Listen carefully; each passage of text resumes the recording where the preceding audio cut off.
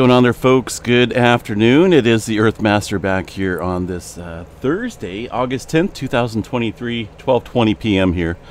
Got an earthquake coming into the California area. Looks like this is coming off of a 4.9 earthquake right on the San Andreas Fault here. This is a creeping segment of the San Andreas Fault. Now, the USGS right now currently showing 2 earthquakes of the 4.0 magnitude at the same time. Uncertain on if there is indeed 2 earthquakes or just one that has happened and they just haven't sorted out the correct magnitude yet.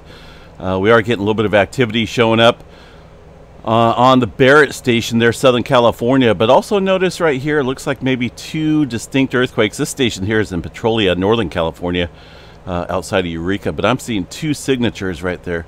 Also activity picking up down south into Southern California region. So this 4.9 coming in to the Parkfield area. Looks like some reports are coming in of it being felt. Again, this is just off of the San Andreas Fault, the creeping segment here. They call it the creeping segment because most of the time here we don't accumulate a lot of stress or lock in the fault system here, the plate boundary, and it just kind of creeps along with some smaller earthquake activity. But it looks like things are lighting up here across the west coast.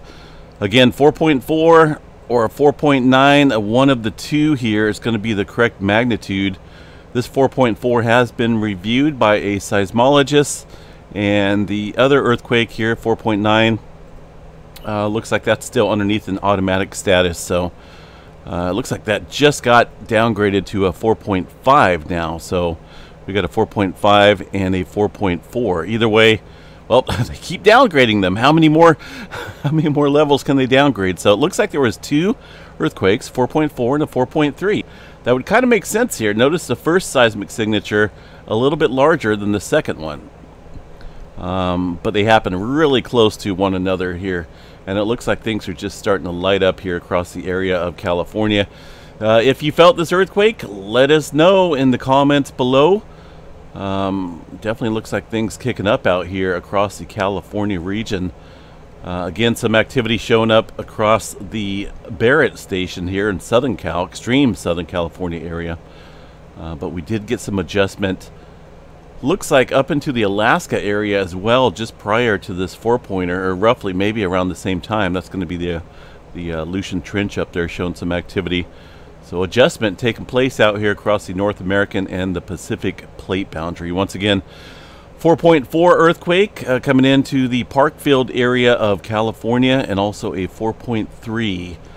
We'll be back here in a little bit with a complete update. In the meantime, stay safe out there. We'll catch you guys a little bit later on.